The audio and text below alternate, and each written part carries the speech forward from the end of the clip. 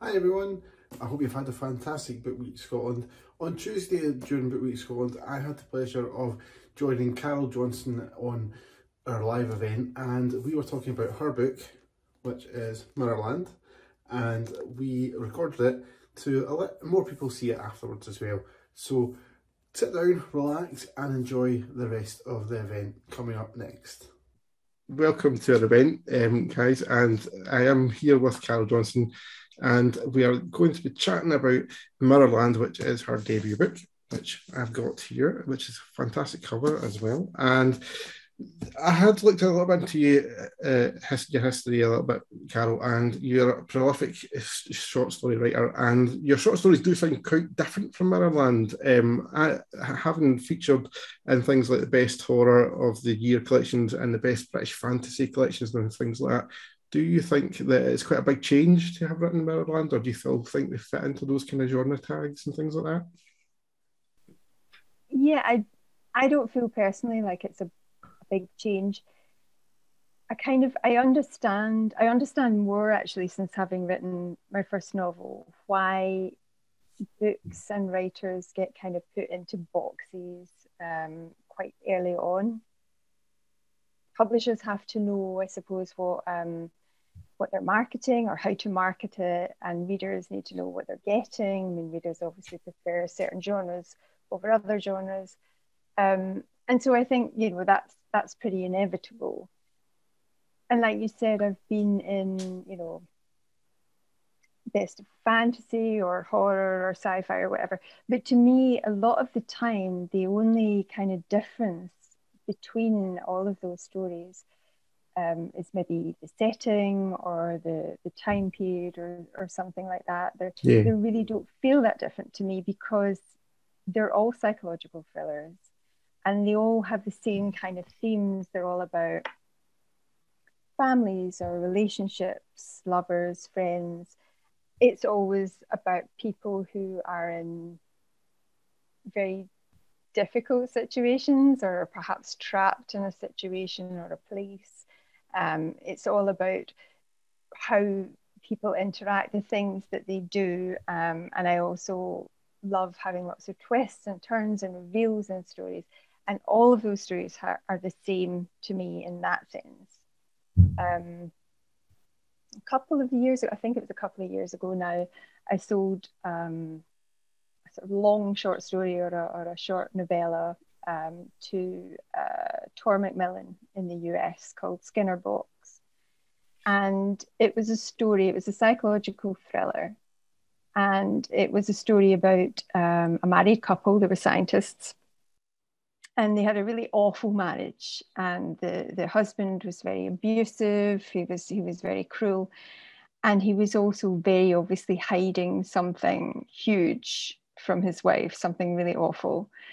The wife was obviously very miserable. She had a terrible life, and she starts having an affair with one of her colleagues who's an engineer, and they start planning their lives together, their sort of escape from this guy.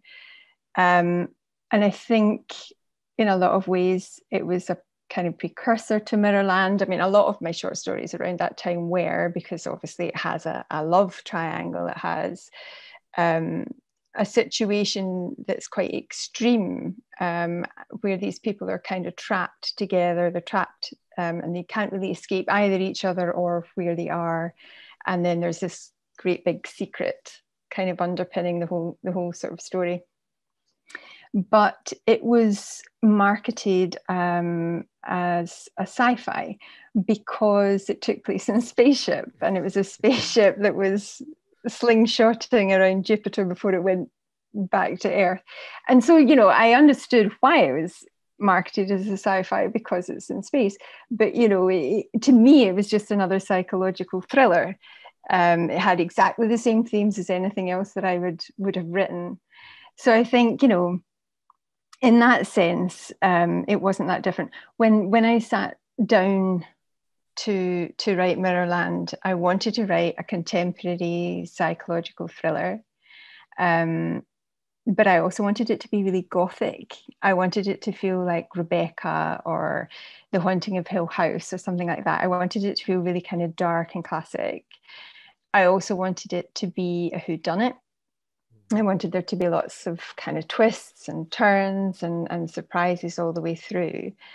And then there's also Mirrorland itself, which is this kind of fantasy world that the two sisters create when they're children underneath the house. It's where they sort of escape at night from, things that I can't say because it would be a spoiler. But yeah, the whole introduction of Mirrorland as this kind of fantasy world also introduces an element of fantasy, because it's made up, it's make believe. So I think Mirrorland is lots of things, but to me, it really is just a psychological thriller. And I think every time I kind of sit down to write something, I just try and write something that I would like to read or that I hope other people would like to read. And I try really hard not to think about how it would be marketed or, what kind of shelf it would hopefully be on in a bookshop. I try not to do that. I just try to write something that I think that I would really like to read myself. Yeah, and as you say, Mirrorland is the kind of sort of fantasy place. It's all, as well as the name of the book. It's set a lot of the story is set around Mirrorland, and either in the past as the main character reflects back, or in present day as Kat returns to Edinburgh from America, and to the old house that she grew up in with her twin sister. Do you want to tell us a little bit more about Mirrorland, the kind of fantasy place that they kind of had? Yeah, so Mirrorland is, like I said, it's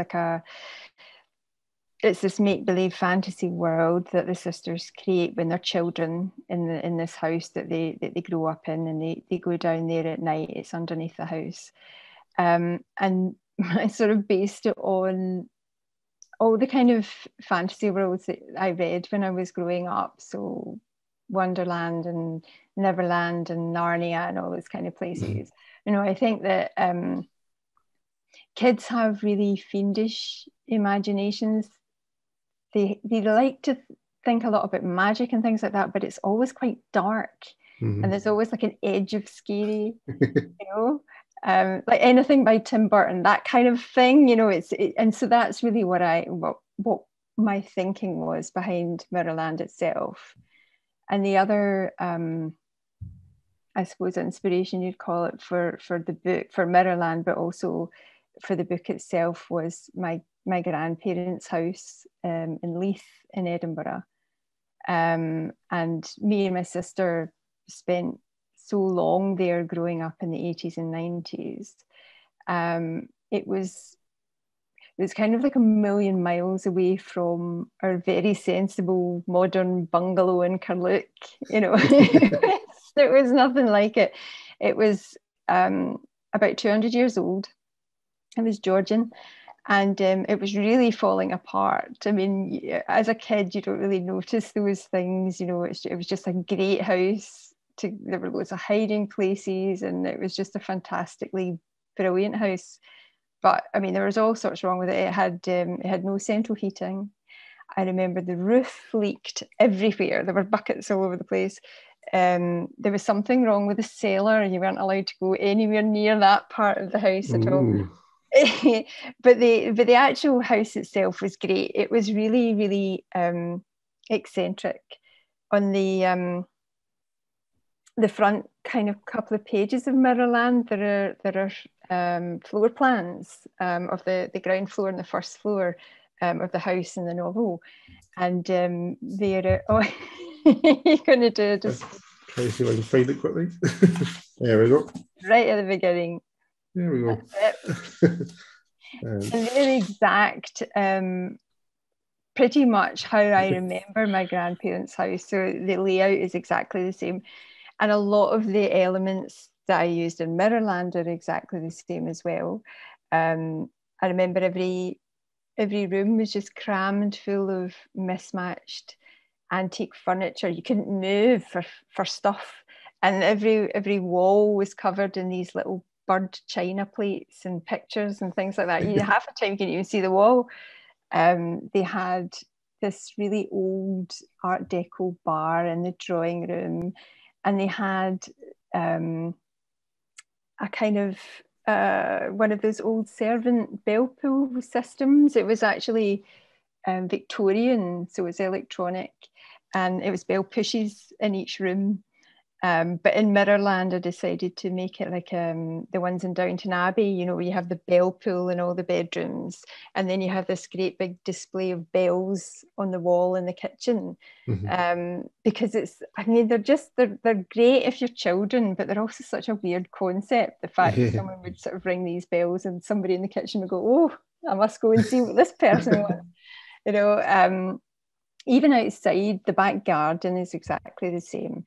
There was an orchard and there were really high walls. It was the kind of garden you couldn't get out of. There was no gate, there was no exit.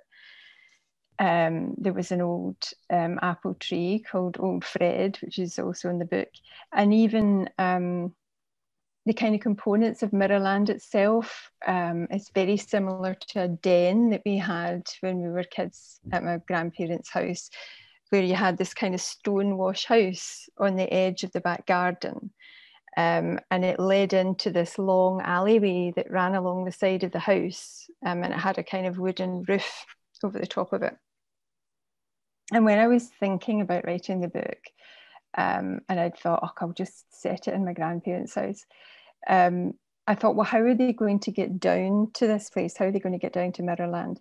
And then I remembered that in my grandparents' house, there was this room at the back of the house. It was almost under the stairs, but it was kind of along a wee bit, and it was called the sewing room. And it was where my gran did all her mending.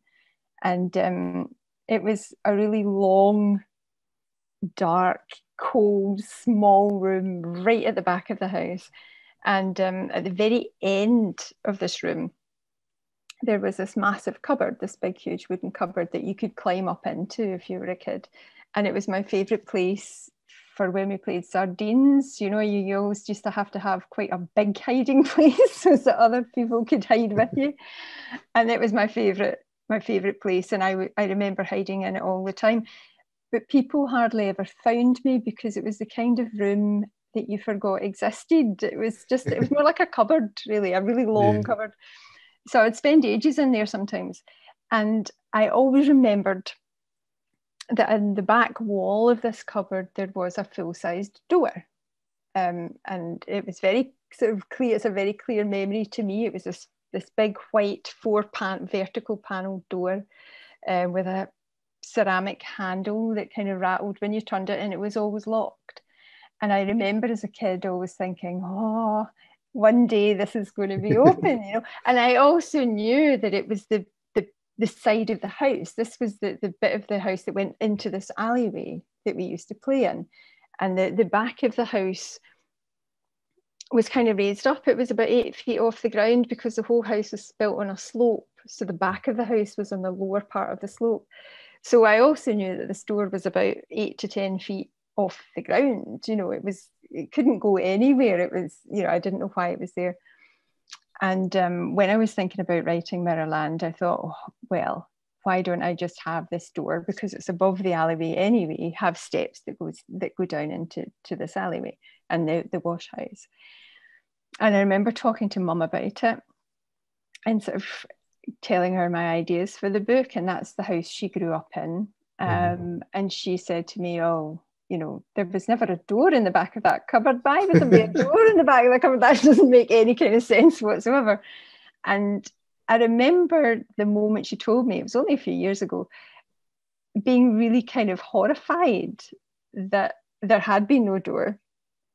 And then really horrified at the fact that I'd always believed that there had been a door, even though it makes no sense. You know, it made perfect sense when I was a kid, but as an adult, surely I should have questioned it, but I didn't. You know, I just thought, I'll just use this in my book.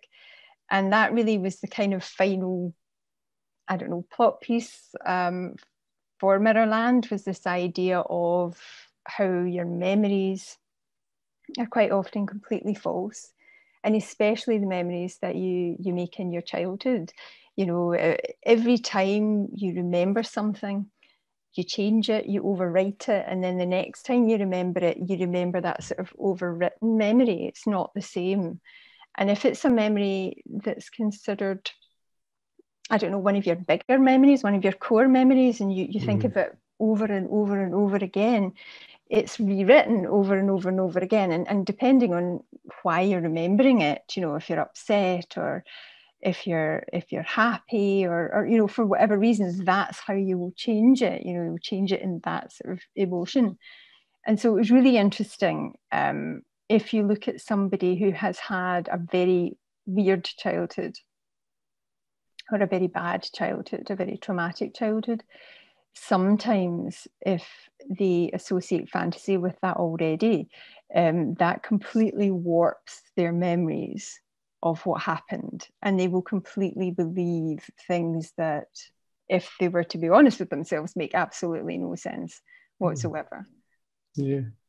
It's funny you mentioned about granny's houses and stuff like that, because my gran had a cupboard kind of like the one you're describing, and it's one of those things that you're always never allowed in it, and you always kind of wanted in it as a child. So I think that must be just a granny house thing, that there's always Yeah, like a cupboard that you're not allowed in. Yeah, but maybe there's a Mirrorland in every granny's house somewhere. A little bit about the story. Kat's twin sister Elle goes missing very early. You find that out very early on in the story. Everyone assumes that she's dead in a boating accident, except for Kat, that is. And she is convinced that she's still alive.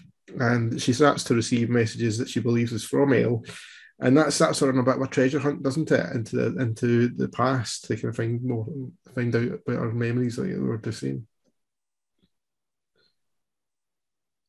I think I thought I'll use the treasure hunt because the treasure hunt's a really good way of, well, for a start, it's something that me and my wee sister always did when we were kids. It's quite a kiddie thing to do. And also, it's a really good way of giving information piecemeal, you know, bit by bit, because with each clue you can sort of give a little bit more information, both to Kat but also to the reader. You know, when Kat comes back to the house, back to Scotland from LA, she doesn't want to be there. She's only there because Ella's gone missing. They're estranged, they haven't spoken for 12 years, but obviously she has to find out, you know, what's happened to her. She can't not come, but she doesn't want to be there. And she's in, I don't know, I suppose, deep denial about everything, about their childhood, about what happened in that house, about what's happened between her and her sister, why they don't talk anymore, what's happened between her and Ross, because there is a big history between her and Elle's husband, Ross.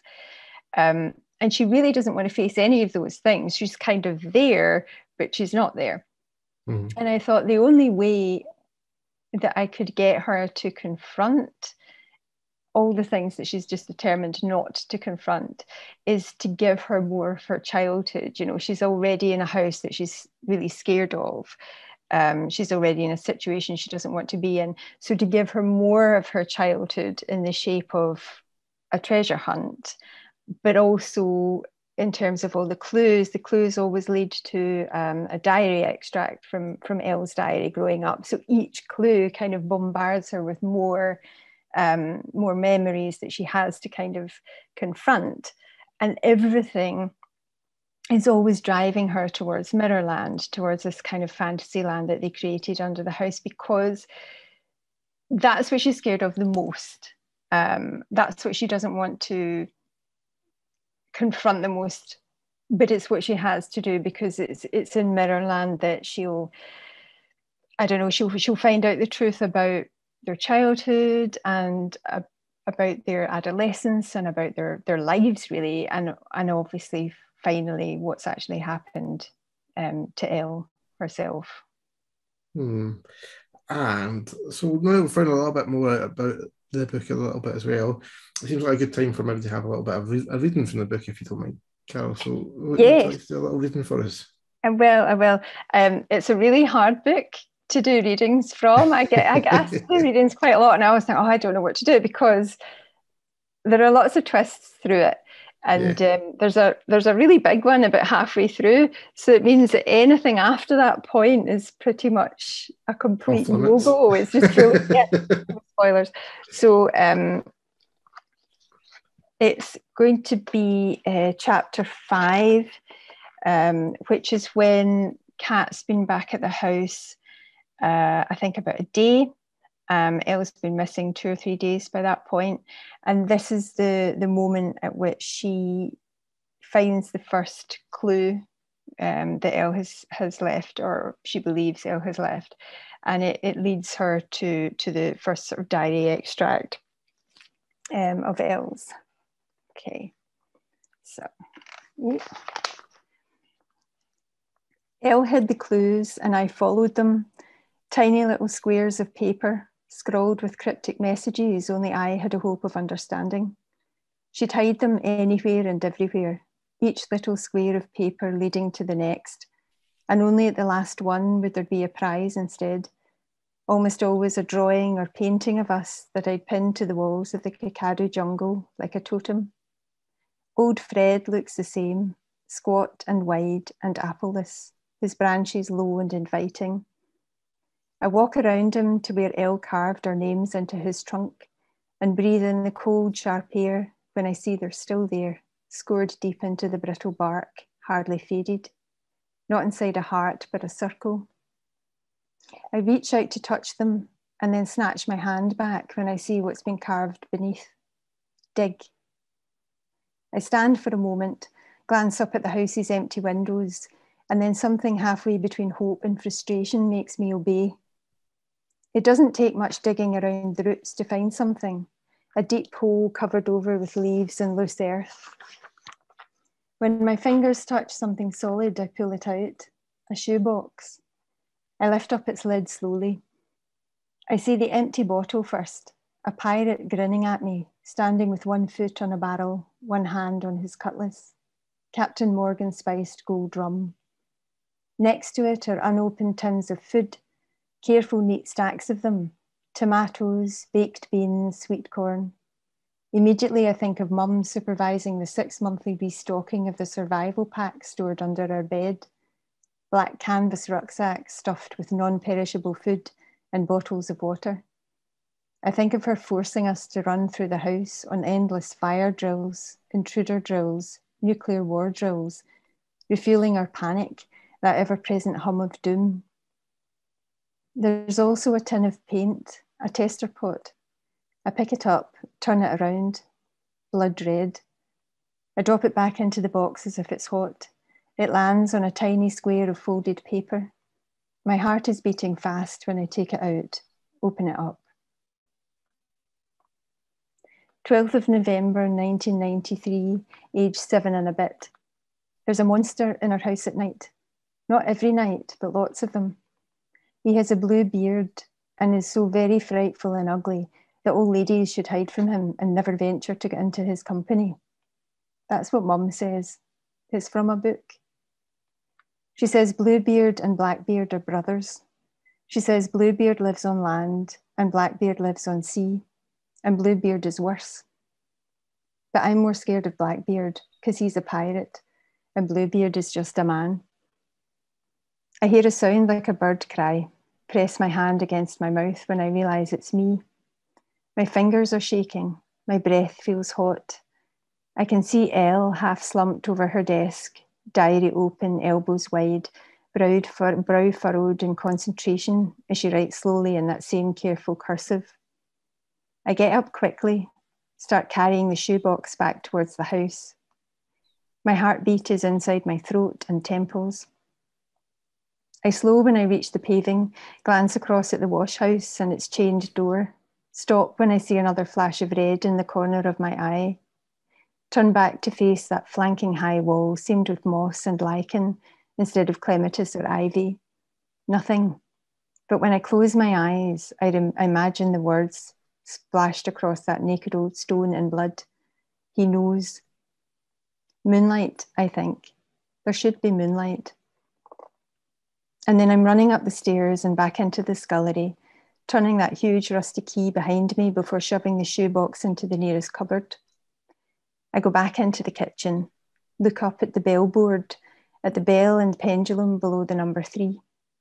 Imagine that gloomy, thin corridor above my head, the dusty, dark panels of the door at its end, Mum's sour breath on her skin, the snap of her teeth.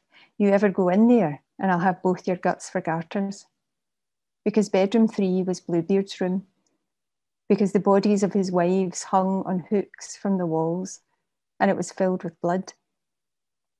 Because at night when he was hungry, he prowled the corridors and rooms looking for more. I go suddenly cold. The thought, memory, is as certain as it is obscure, the why that itches under my skin. And in the wake of that memory comes another. I look back at the billboard, the faded pantry. Elle and I hid from most of the house's ghosts and monsters inside the Clown Cafe, but we always, always hid from Bluebeard inside Mirrorland. The pantry is at the very rear of the hallway, crouching in the shadows opposite the stairwell's flank and hidden from view by a black velveteen curtain. I pull it open. It's heavy, dusty. The rattle of metal rings against its rail make me want to cringe and fills me with a sense of unwelcome longing. The pantry is smaller than I remember, long and narrow and cool. The wallpaper is still messy daffodils, their orange and yellow now faded into shades of grey. There's a wooden table against the window, looking out into the back garden. When I lean against it to squeeze past, I run the pads of my fingers across scores and scuffs warmed by the morning sun. The cupboard is still there too. It takes up the entire southern end of the room. The latch lifts up as smoothly as if I'd last done it yesterday instead of nearly 20 years ago. The smell hits me first. It's entirely wrong, gluey instead of musty. When my eyes adjust, I realise why. The whole of the vast cupboard's interior has been covered in cheap beige wallpaper. I drag over a stool, climb up into the cupboard, and with only the shortest of hesitations, start to smooth my palms over the paper. I half expect to find nothing at all, but when I feel the outline of something hard and metal, my heart skips a beat. I dig in my nails and rip the wallpaper away. Please be here. Please still be here. By the time I've torn most of the paper from the wall, I'm sweating, breathing too heavily. But there it is, as if it had never been hidden at all. A full-size quarter-panelled door with rusting hinges and 2 heavy slide bolts. The door to Mirrorland. Fantastic. It really is quite the story. It's fantastic, and like we've said already, there are lots of twists and turns in the story, and I feel it is when I was reading it, and I think Kat, the main character, feels this way a little bit too. That all the characters that she comes across, the ones that she didn't know, and even actually the ones that she did know, she doesn't really know who to trust and finds it difficult to trust any of them really as the story goes on. Is that something you set out to try and achieve with characters as you went on? Yeah, I really love unreliable narrators. I love reading about them. I love writing about them. I think as long as they're not really unreliable or really erratic, I think you want to be kept in the dark, at least in the beginning. But fairly quickly on, I think you want to feel like you're starting to learn things, or learn things about people, learn things about character, feel like you're moving forwards. And I think it's a very fine balance. I like to write stories that have lots of numerous twists and turns and have lots of clues all the way through, rather than the kind of story that you're kept in the dark all the way through until the very end when you get this huge big reveal that explains absolutely everything. I'm not a big fan of that kind of book because so much of it is a slog. It's a slog to write, but it's also a really big slog to read. So I like lots of little changes as you go along. And I think really that if particularly with unreliable narrators, you want to create mystery, you want to create suspense, but you want to create a reason for people to keep reading, to find things out, but you also have to start revealing things a lot fairly early on. I think one of the best examples of an unreliable narrator that I've ever read is Gone Girl. I think it's incredibly clever because it turns the kind of normal idea of an unreliable narrator on its head. You read the book, the central character Amy. You have these. She is the narrator. It's first person. You kind of believe all these things about her. Absolutely, you think she's a victim. You think that something awful has happened to her, and then obviously by the end of the book, it's turned completely on its head. Not just a wee bit, but absolutely 180 on its head. And I think another book that I read when I was quite young, but I think has really influenced how I write, is I Am Legend by Richard Matheson. And I think it's really clever because you think it's just a book about a guy who's a lone survivor, or thinks he's a lone survivor in a kind of post-pandemic world full of vampires. He spends his days killing as many of them as he possibly can, and then his nights kind of barricaded in his house, trying just to stay alive. And you think that's what the story is about. And then when you get to the end, when he's in prison, he's captured, he's sort of facing his own end, and he realizes sort of at once that he's not the goodie in this book. You know, he's not the goodie in this new world. He's the baddie. He's, the legend. He's the boogeyman. He's the person that is attacking everybody in the world. He's the one that comes, sort of stalks you when you're at your most vulnerable and kills you. And I think that's so clever because it's very subtle, and it's not like a huge twist where you go, oh, but it really makes you think, because it does change the way that you think about him and the way you think about the world. And in that book, it's not him that's changed, it's his environment that's changed, it's his world that's changed, it's everybody else around him that's changed. I think I said this to you, I definitely said this to you last time, The Empire Strikes Back. I always think which film is it, and I'm always convinced I'm going to pick the wrong one. But the scene in The Empire Strikes Back when Darth Vader tells Luke Skywalker that he's his dad, that always, I remember when I was a kid, I was completely floored by that. But it's clever on two levels. It's clever because it's a twist that you never see coming. You don't even know a twist is coming or any kind of reveal. It just happens in the middle of this kind of action scene. But also it completely changes the way that you think about Darth Vader. You know, he's not just a kind of a cardboard cutout baddie. He used to be someone else, and he didn't just used to be someone else. He used to be a goodie, you know. So it kind of forces you to think of him in a completely different way from that point onwards, even when he goes on being a baddie.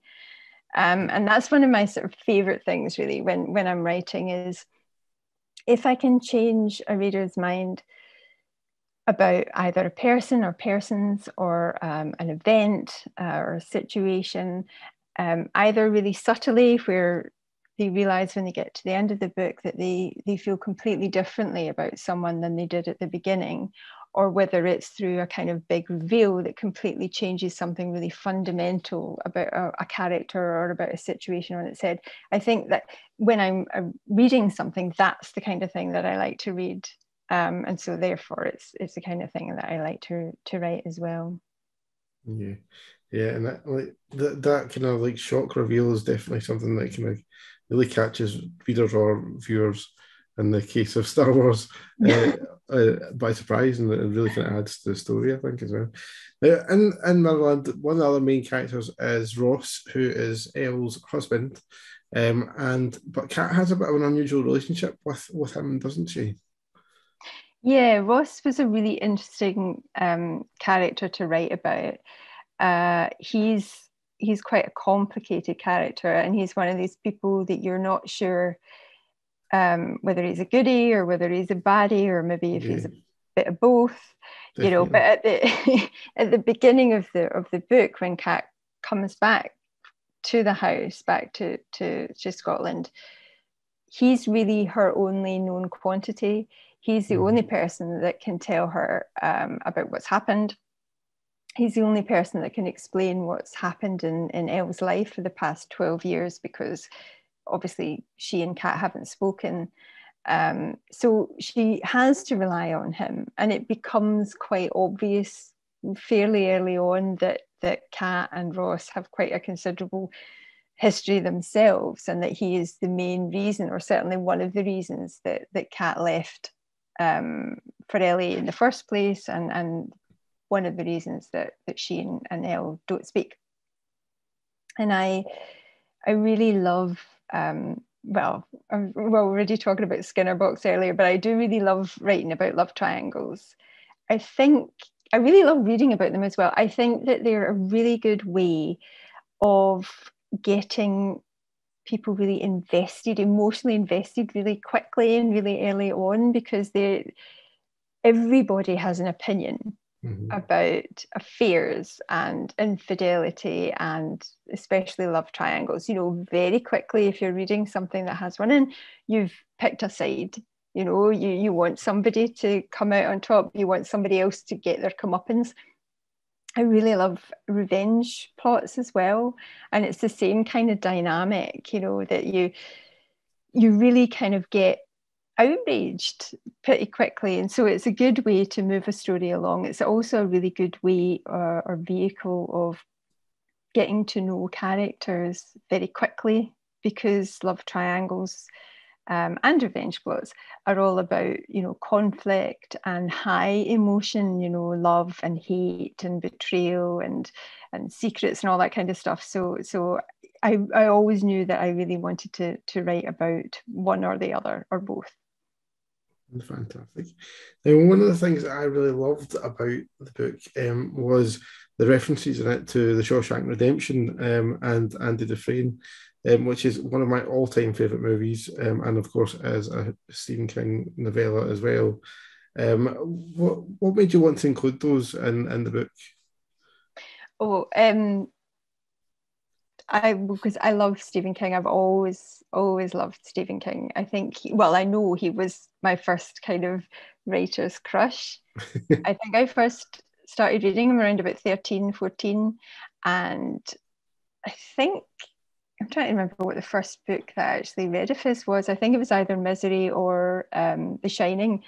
And I really, really loved everything that he did. As soon as I kind of discovered him, everything that I wrote after that for years and years and years was me trying to be Stephen King. It was all in his voice. It was all his, you know, if I read a short story, I immediately wrote one that was almost identical kind of voice.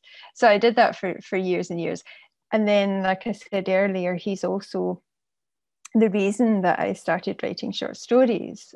So he's kind of really influenced my career in lots and lots and lots of ways.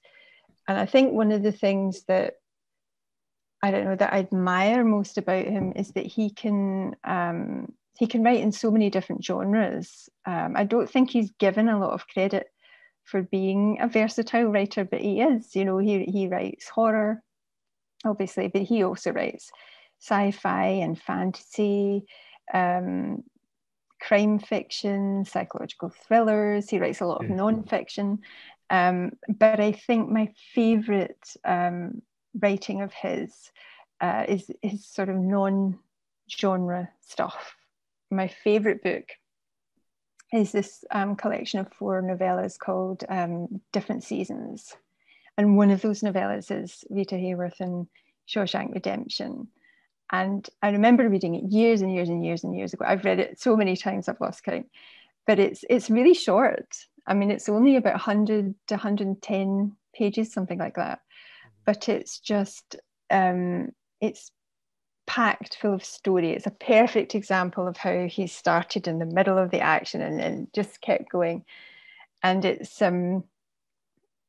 seen as, well, I suppose it's seen as quite an uplifting story, quite a happy story. It's partly why it's become so successful. But, you know, about, I don't know, 9/10 of it is really, really dark and quite sort of horrible to read. You know, it's all about injustice and corruption and abuse and institutionalization, and you know, it's a really sad story. And it's also, of course, about hope in the face of absolutely dreadful adversity and perseverance and friendship and love and redemption, obviously. But it's such a good book, and every time I read it or every time I watch it, I always feel all the same kind of emotions all the way through that I did the first time that I read it. And I just love it. Whenever I kind of sit down to write something, it's one of the stories that I have in my head, because that's what I'm always trying to do. I want readers to feel the kind of emotions that I felt when I was reading that book. So all sorts, all at once, and all the way through to the end. And it's why, or it's one of the reasons why I picked a quote from Rita Hayworth in Shawshank Redemption for the epigraph, you know, at the beginning of Mirrorland. Partly because it's such an influential book to me, but also because it's an important book to Kat and Elle in the story. It's an integral part of the story. And it's why I was really, really, really, really chuffed when he did a quote for the front cover, which was so strange. I remember my US publisher, Scribner.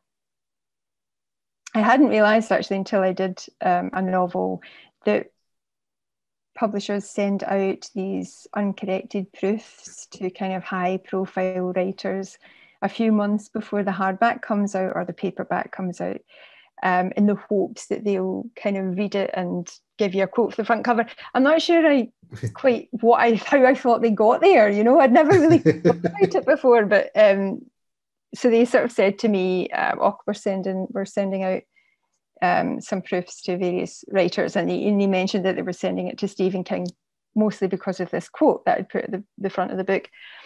And I honestly didn't think anything of it, because by that point some proofs had been sent out in the UK to a lot of writers, and we hadn't had any luck getting anybody to read the book, never mind anything else. And I remember my UK editor had said, because of the pandemic, this is bang in the middle of the first lockdown, writers are just not doing it. They're being sent so many proofs that they just can't, you know, they're not reading them. They're finding it hard enough to do their own work, because obviously this was when people were having to look after their kids at home and all this kind of stuff. It was just not happening. And I figured as well that Stephen King must be inundated with these kind of things. He must get hundreds, if not thousands of them a month. So I genuinely didn't think about it. And then a couple of months after that, my then US editor, Valerie Steicher, phoned me. And she never used to phone me ever, unless it was really good news or really bad, really bad news. And I remember picking up the phone, and the first thing she said to me was, Stephen King's read the book, he really loves it, and he's written a quote for it.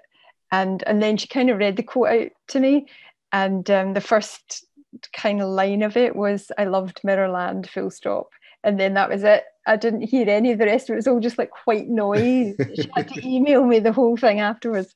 So it sounds really naff, but it almost meant as much to me as getting a publishing deal in the first place, because I can't describe how important a writer he is to me, or how inspirational he's been to me, not just in terms of what he writes, but also because of the non-fiction books that he's written on writing, the process and the publishing process and all that kind of stuff.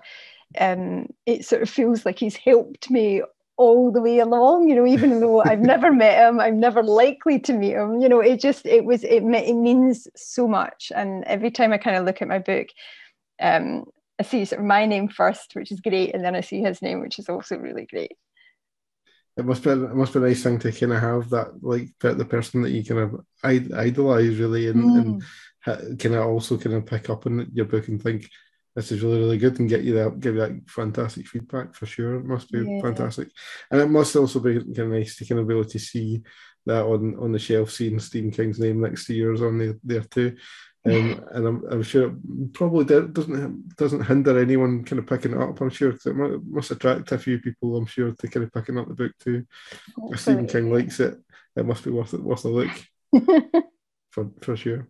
Now, obviously, Mirrorland is out now, and that then comes back to the next big question of the next book after that, and your website kind of hints a little bit towards that you're working on your second book just now, and it's an unusual murder mystery set in the Outer Hebrides.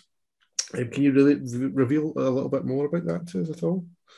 Yeah, so it's called The Black House. It's had about 5 different titles. It keeps changing titles, but that's the final one. And it's set on a fictional satellite island off the west coast of the Isle of Lewis and Harris in the Outer Hebrides. And I love the Outer Hebrides. I spent, it would have been in I'm awful at remembering things now. I think it was 2018. I spent maybe about 9 months living on the west coast of Lewis. And that was where I did a lot of the sort of final writing of Mirrorland. And it was also where I got the idea for this book. And it's a murder mystery, like you said. And it's kind of 2 stories that sort of are told side by side. So the first story is a present day narrative, and it's about a young woman called Maggie who goes to this fictional island to investigate the supposed murder of a young man called Robert 25 years before. And then the second story is told from Robert's perspective in the 1990s. So it's kind of telling his story, his life, all the way up until his death, his murder. And the unusual part of it, I'm not allowed to tell you. I've been sworn to secrecy. But it's to do with the very, very weird, strange reason why Maggie has come to this island to investigate Robert's death. And there's a sort of a big reveal about that just in the opening chapter, so it's not like that's the big sort of surprise. It's fairly early on. But the paperback of Mirrorland is out in January next year, and they told me a few weeks ago that they're putting the first couple of chapters of The Black House at the end of that to sort of give people an idea of what it's about. Brilliant, fantastic. Well, that's all the end of my questions. I want to now offer Heather a chance to give any questions if she has any. Heather, feel free to unmute yourself and ask any questions to Carole if you've got any. Yeah, thank you, Carole. I really enjoyed Mirrorland. I love that you can't really pigeonhole the genre for it. I love stuff like that, and just the kind of it was the house that did it for me. And I think when you were saying, this is a real house and these are the real plans of the rooms, because for me, like I did love a haunted house book, so that was really the standout for me.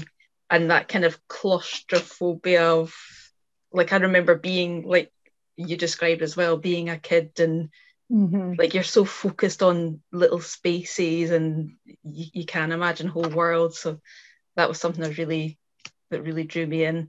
And I also love the plans, love a book with maps and plans. But I was wondering, how did you come up with the names for the rooms? Like the donk shop and what was it, the Kakadu jungle? Yeah, no, I don't. Do you know, it was partly again to do with My grandparents' house, and thank you so much for saying that. By the way, originally I'd wanted to make it like I love The Haunting of Hill House. It's one of my favourite books, and also I absolutely adored the TV series, which is kind of a very different beast. But originally my idea had been to set it in a house like that, you know, in the middle of nowhere, maybe in the Highlands or something, this great big sprawling mansion. But whenever I kind of sat down to write about it, it was just my grandparents' house I kept thinking of, and it's teeny, really. I mean, it was just a really small house, but the rooms, I think, again, was to do with that house, because the Kakaru Jungle, which is the bedroom that Kat and Elle had when they were kids, it was the room that me and my wee sister used to sleep in my grandparents' house, and it had this mad wallpaper, and it was like a jungle, and it had all these kind of weird bird pictures everywhere as well, and the birds looked like they were in the jungle. So that was kind of where I got the idea for that room. And the other room, the Clown Cafe, was where my cousins, Colin and Chris, used to sleep. It was across the landing. And it looked like a clown cafe. You know, it had all these weird multicolored stripy walls. And it really kind of freaked me out, their room. I didn't like it at all. I much preferred ours. The other two, the Princess Tower and the Donk Shop, were really just written purely on the basis of the characters of Grandpa and Mum in Mirrorland. So they're kind of entirely fictional, if you like. But the Princess Tower was my mum's room when she was growing up in that house. So I suppose there's that kind of connection. And then the Donk Shop was, in actual fact, my grandparents' bedroom as well. So it's a bit weird. See when I think about it, it does sound a bit weird, but it's just like part real and part completely fictional. But I think because I had in my head the whole time what that house looked like when I was a kid, it meant that it was much easier for me to kind of let my imagination go free. And also because I had been a kid there, it automatically felt a lot younger. You know, I was able to create this fantasy world of Mirrorland because all my memories of that house are just from being a kid. Both my grandparents died in the 90s. They died quite young. So my memories of it are all from a very young age. I never really got past a certain age in that house. So I think that also helped with how I was able to write about it, especially in the sort of past narrative from when they were children. Yeah, I was going to say, have you been back to the house being an adult, or is it all purely childhood memories? Yeah, I did do Google Street View. Totally different now, completely different. It looks beautiful now compared to how it used to look. It got quite sad. My godmother was like, why don't you just knock on the door and say, you know, do you know that this book is based on your house? But I think if I was them, that would really freak me out. Yeah, maybe a wee bit. Yeah, I know. I can kind of. I used to live in Leith, so I can really picture where it might be. So yeah, you should just post it through their door. Yeah, just anonymously leave it on their back step or something. Yeah. Fantastic. I think Heather, we got any other questions? We should probably get time for one more. I was just going to ask you, since it is Book Week Scotland, what kind of Scottish authors do you like reading? Is there anybody that kind of stands out for you? I love Denise. I never quite sure how is it Mina or Mina? Mina, I think. Mina. Yeah. I love her books. I remember reading Garnet Hill. I think I was still living in Glasgow at the time. I was living not that far away from it. And I love her style of writing. I love Val McDermid and Ian Rankin. There was also a book that I read, I think I read it last year. I'm hopeless at remembering the names of people, which is awful, called Pine. Oh, I've got that. I just got that at the library. You see it on the shelf back there? Oh, is it really? What, sorry, is it Francine Toon. Francine Toon. That seems to be another one that people can't really pigeonhole. No, Yeah. no. And I can see that it would be difficult, like Mirrorland, you know, for a publisher to know quite how to market it. But it's a really good, it's the whole kind of atmosphere and the feeling. It is a very, very Scottish book, and it's quite gothic feeling. And no, I really enjoyed it. Loved it. Yeah, that is a fantastic novel. If you've not read that one already, that's definitely a good one to have a look at as well, for sure. Yeah, I've got it on the shelf. It's in the pile. The to be read pile. Yep. Fantastic. Well, thank you very much, Carole, for the fantastic evening this evening, and thank you, Heather, for coming along as well to listen to us as well. It's been a fantastic evening, and I hope you both have enjoyed Book Week Scotland so far and enjoy the rest of the week as well. And that's about time for us. Thanks, guys.